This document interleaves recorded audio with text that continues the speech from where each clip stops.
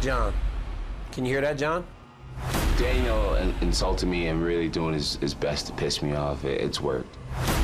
Some people think that we fabricate this stuff, that it's made up for TV. Hey, put Jon and I in the middle of an alley somewhere, we'll fight. It doesn't escalate to that point unless guys have a very, very strong dislike for each other. Oh, you got your ass whipped today, buddy. No, I didn't. I can't wait to beat the out of you. Yeah, just like you did today. You're on your butt. If you really come today as a fight, you're ignorant. You're a little fat bitch. I wish they would let me next door so I could spit in your face. You know I would absolutely kill you if you ever did something like that, You right? could never kill me. Oh, I bet you I could. Jon Jones, Daniel Cormier. Now they'll go to battle. And still light heavyweight champion of the world, Jon Jones. I do not like DC. All the crap he talks, it motivated me. Let's go, baby. And still. Breaking news just into Fox Sports 1. The UFC has stripped Jon Jones of his light heavyweight title and suspended him indefinitely after Jones is charged in a felony hit-and-run incident. He's gonna tap. It is all over! Daniel Cormier is the new UFC light heavyweight champion! Jon Jones, get together, I'm waiting for you! This is UFC 197. Jon Jones returns to the octagon tonight. Nice elbow by Jon. Boom, right to the side of the head. Throws him down. Jon Jones now the interim light heavyweight champion. I don't think I want that belt. It's not the real belt. I want my actual belt back. I'm so excited to fight Daniel Cormier. As Jon left, he stared me down and he flipped me the bird. We cannot wait to see you guys go again. All right, UFC 200, the champ and the interim champ. Cormier versus Jon Jones 2.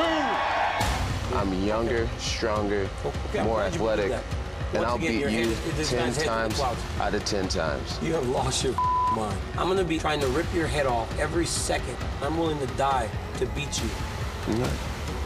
Be prepared to do that.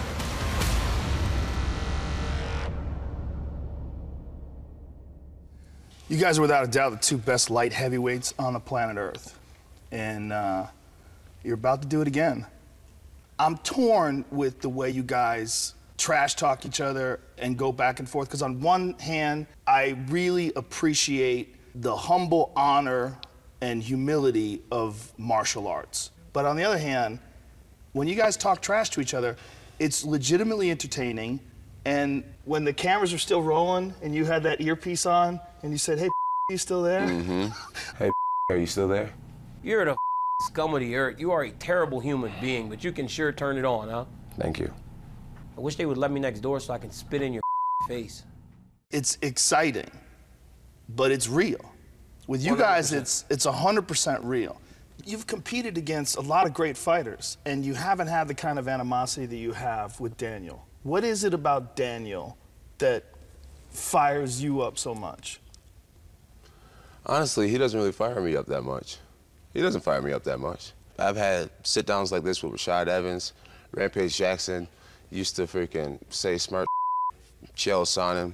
But it never got physical. It never got to the point where it did with you guys at the face-off. This dude, this dude put his hand in my throat. You can watch the video a million times. I see fighters go forehead to forehead a million times. This guy put his hand in my throat. It's the first person that actually touched me before a fight. Actually, you touched me right before because we went forehead to forehead. Daniel, you actually touched me right before. I'm not going to sit here and bicker with this child about this. The truth is, he's looking at his superior, and he just can't handle it. Superior? Yeah. You have lost your mind, son. Yeah. You have lost your mind. Yeah. You've never had this kind of animosity with anybody else you've ever competed with in MMA? No. Why has it been there with Jon? I just don't like entitlement. The way that he fought in those last 2 rounds of our fight, the way that he fought in the Gustafsson fight in the last 2 rounds, the way that he competed against Shogun Rua, the way that the things that this guy's blessed with, and to just take the chance of pissing it all away, it makes no sense to me. I don't understand how a guy can be so focused in one area and be willing to throw everything away with the other hand. So as one hand is doing this, the other hand's trying to do this. I don't like that. I just don't think that a guy who's been blessed with these abilities should be willing to risk it all. And so I voiced that. He doesn't deserve all this. What did you expect when you fought him the first time, and what was different? Well, he felt a little bigger than I anticipated. Ooh, you thought I was big then. Bigger. You thought I was strong then. He felt a little bigger. Wait till you feel me now. At the time. He felt a little bigger at the time. It's good that he's lifting his weights. Good on him. Sure. And you know, one thing I didn't question was his medal going into the championship rounds. But I thought I could push a pace that he would not be able to keep. We both tired, but he was able to stay the course a lot better than I did. I got tired, and in that moment, I didn't fight as I could fight. And you're right, you did improvise. If that was improvisation, you improvised. So this is an opportunity of a lifetime. Why didn't you fight the way you could have? If that was on a switch up, and you changed it mid-fight, good on you. Allowed you to win those last 2 rounds. That's all I do every fight. But I will learn from my mistakes. That's the thing that I've shown over the course of my life. In mistakes, I learn from them. Right. Let's make this about Jon's personal life. No, I'm not talking about your personal life. I'm talking about everything. Okay. I will make the changes necessary to get the job done. Okay. And I'm just going to sit here and pause and wait for you to make changes. Okay. I'm not going to develop at all. You don't, okay. At the end of the day, I'm the only guy to beat him. He had his very first title shot, which means I would imagine his coaches had him in the best shape they could possibly get him in, and he still lost the fight, which means you can blame it on being nervous, or I had never fought on that stage, or I had never fought a light heavyweight for 5 rounds. Whatever excuse you want to come up with for why you lost the first time, the truth of the matter is I am the alpha.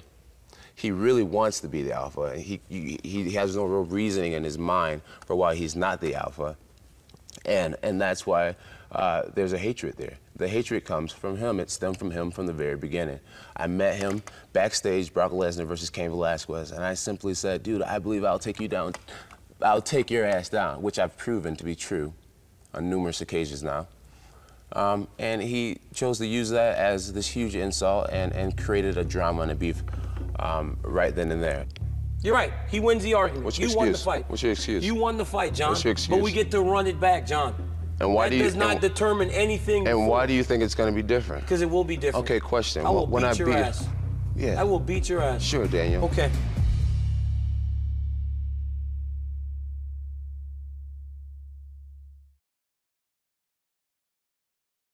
Breaking news just into Fox Sports 1. The UFC has stripped Jon Jones of his light heavyweight title and suspended him indefinitely after Jones is charged in a felony hit-and-run incident. Unfortunately, we're seeing this kind of pattern of self-sabotage. So what I would like to see is some kind of personal healing. I want to see Jon learn from this. He's not a bad person, you know. Jon has been a legend in the sport. He can go down as one of the greatest guys, or one of those guys that said, man, he had it all, but just didn't see it.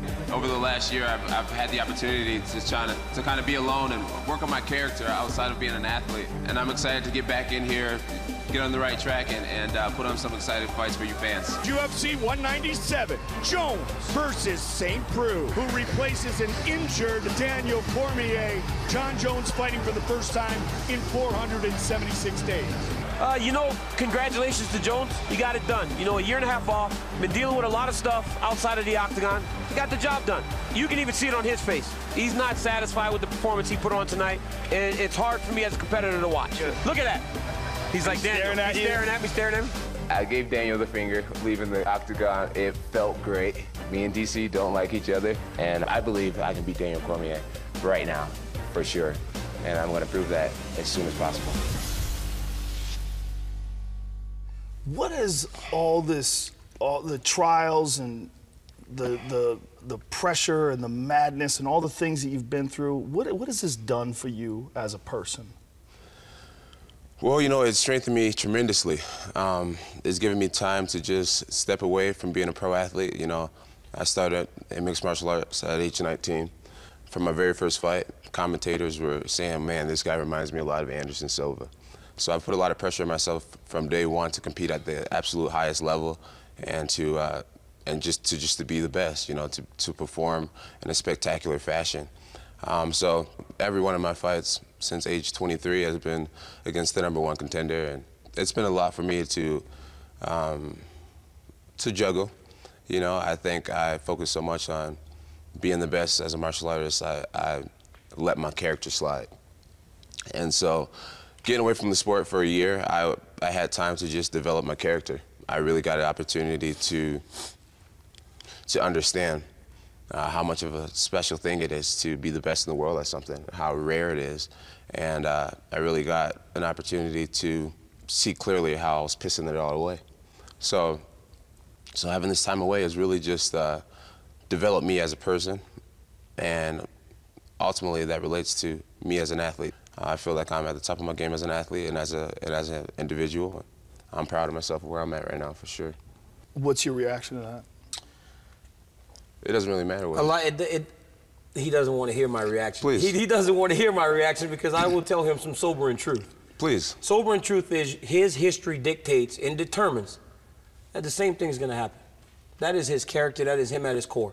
I look at that young lady, the PR lady that's on his team now, and I see in her eyes, she knows she's fighting a losing battle. I look at his coaches.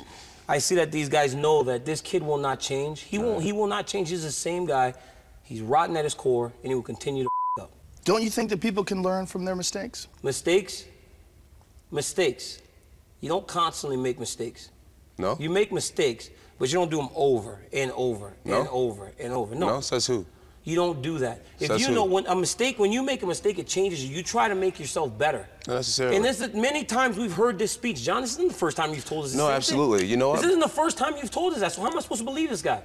I don't need to, actually. I actually give two if Jon Jones is in jail. I can give two. I just don't want anything life-threatening to happen to him. But anything else, I don't give a damn if Jon Jones is. I don't care what happens with him. My mistakes are very public. And at no point did I ever reach a rock bottom. And for me, this last thing really was a rock bottom. To be publicly shamed, to lose respect amongst my family, amongst my fans, to get my belt taken away, to get my job taken away for a year, that was my rock bottom. And so in life, you take every day, one day at a time. And once again, it does not matter. It doesn't matter what I think. Exactly. It does not matter what I think. So you don't know what's going on because you're sitting here saying. But it doesn't matter. That I'm going to let people down. I want. Yeah, you do have every right. So I am entitled to my opinion. You do have every right. I don't think that he changes. I don't give to. I don't care. Exactly. But if you express it to him, you got to think that he's going to respond to that. Okay, let's see it. I really am excited to see what you're going to do to me. It ain't going to happen. Then the world's excited to see what I'm going to do. Okay, let's see.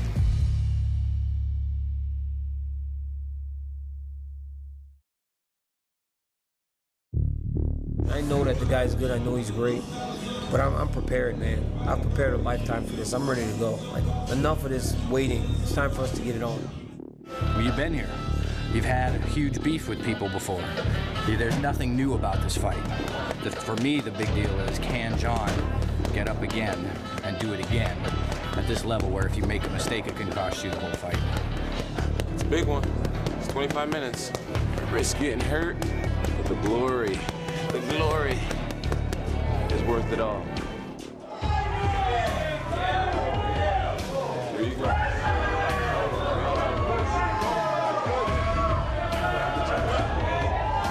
I'm glad you were talking. Yeah, you'll be talking Saturday. Hey, when I'm beating your ass Saturday. Okay, what? Hey, I suck, right? I suck. Show me. Hey, show me on Saturday. Show me on Saturday that I suck. Hey, show me I suck. You suck. He's gonna whoop your ass, bro. God, I hate that kid. You guys need each other. Great fighters need great fighters. It's always been the case. There's no great fighter who has existed completely in a vacuum. You need to be tested, and the only way you get tested is by another champion. Do you guys appreciate that? Do you recognize this moment? Absolutely. Do you recognize that? Absolutely. I appreciate Daniel being here, Gustafsson being here, Anthony Johnson being here. You know, without these guys, you know, there's no competition for me. There's, you know, I look at them this way. I got 3 guys to work harder than. I got 3 guys to be more focused than, to love this sport more than. These are the only 3 guys that can stop me from going down as one of the greatest of all time. And none of them are going to stop me. So I definitely appreciate my competition. They keep me sharp. For me, there's only one. You see, and that's the difference. It's only him. There's nobody else. There's no Gustafsson. There's no Rumble. There's only him. And that's what drives me every day. knowing that this guy right here, this young man, has won every fight he's been in. He beat me, which says a lot to me. So it's only him. My vision for myself is to be the greatest martial artist to ever live, right? And I know in order to do that, I need to beat him again.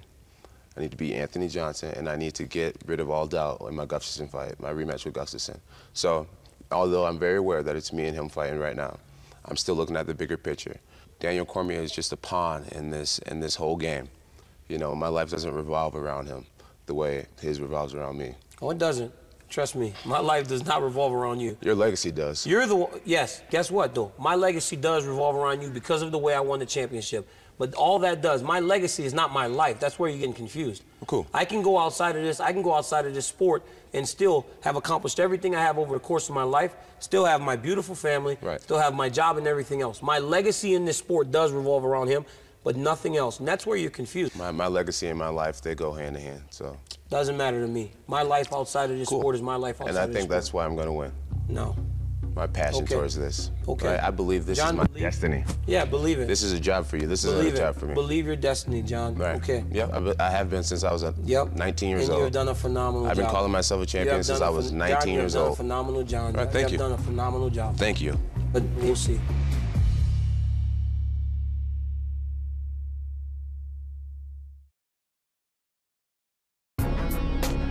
I'd like to begin with a question for Daniel Cormier. Daniel, give us your thoughts. What's going to be different in this rematch with Jon Jones? I'm very confident. My confidence has never wavered. And I do feel good going into this rematch. I took his undefeated record. Well, I'm going to take my belt back. And, you know, last time I was just fighting to win. This time I'm fighting to kick his ass. I haven't been suspended. I didn't get stripped from my championship. I didn't do all those things. Guys, these are normal things that adult human beings do. You cheer this guy for saying he's not going to do these things anymore. I have done this my entire life. You are the biggest I've ever seen, for sure. Okay, we'll see. I know I'm gonna win. This is one of those fights where I just cannot lose. This belt will always be mine. What is different in you between now and the first time that you fought? I've competed, and I've competed multiple times. I'm still fighting. I'm fighting 5-round fights over and over again. I'm preparing for 5-round fights over and over again. Joe, when I started doing this, I was at heavyweight for 13 fights. When I went to 205, I got to fight Patrick Cummins, lasted a minute. I fought Dan Henderson, and I laid on top of him. If I could have done that to him, I'd be fine in 25 minutes. When I fought him, he started to put damage on me, he started to hit me, he started to knee me, he started to really push me in ways that I hadn't been pushed at this weight division. So I got tired. I really did get tired, and he did a phenomenal job, him and his coaches, of developing a game plan to stifle me. As time has gone on, I've competed against the best guys in this division. I've dealt with adversity on multiple occasions. And you know what else? I felt this guy. I understand what he brings to the table. Won't be easy, but I know what I have to do, and I've got it. It'll be fine. What have you changed? There's some things that have changed in my game. Yeah. Yeah, some things have changed in my game. I look at a 37-year-old. You're not going to get any faster than you've ever been. Don't need to be. You're probably no stronger. Don't need to be. That is your, as my opinion of you is what it is, that's your opinion of me, and you are entitled. I'm creeping up on my prime. You're just getting older. It does not matter. Your opinion of me. You can't push it the way I can push it. Your opinion of me. Yes, you can't I can. Train. I can definitely train as hard as you can. Listen, we could do anything. We could run mountains together. We could swim laps together. We could do push-ups. We could do jiu-jitsu. We could. I will beat you at anything. Not even. I'm younger, stronger. Okay. Okay. I'm more glad athletic. You believe that. And Once I'll again, beat you 10 times out of 10 times. John, your training's been well documented for this fight. The way you've talked about your sobriety, the way you've talked about your discipline. What will be different when you guys fight a second time? I mean, everything I'm doing is actually trying for the first time. So I've made huge differences. You know, I feel more complete as a man right now. I'm not hiding anything from anybody anymore. So in my personal life, as an athlete, I'm just a completely different guy. And I'm excited to see what that does to a guy I've fought before. What a better, there couldn't be a better situation to go out and dominate DC. You know, DC, he's just a pawn in this story, man. You know, at the time when I was facing Rashad, you know, I felt like it was everything. You know, and looking back on it, he was just a pawn in this story. Same thing with DC, man. This isn't his story. He's living in my era right now. And I'm going to prove that. I know that I'm a competitor. And I know that when we stand in that octagon again, I'm going to go right at you and I'm going to fight your ass just like I did last time. And this time, I'm not going to tire. I'm not going to let you hold me against the fence. I'm going to be in your face pressing you, trying to rip your head off every second of that fight. Now, I know you like to sit there on your high horse, but I'm telling you right now, this is my life and I'm willing to die to beat you. Because as I've said many times, you don't deserve this. You don't deserve this. You sound bitter. I will show you that you don't deserve this. I'm not bitter at all, but you don't deserve this. I will die to beat you. Know that. All right. Be prepared to do that. This fight is what all of the great MMA fights are all about. It's the two best, the two very best light heavyweights in the world with so much to prove, with so much experience now. And Jon, you coming from this place of sobriety, newly disciplined, even more focused, and before that, already being widely recognized as the greatest light heavyweight. This is an amazing fight. It's everything that's great about MMA, and I can't wait to see it. Thank you. Thank you. Thanks, man. I think that's it.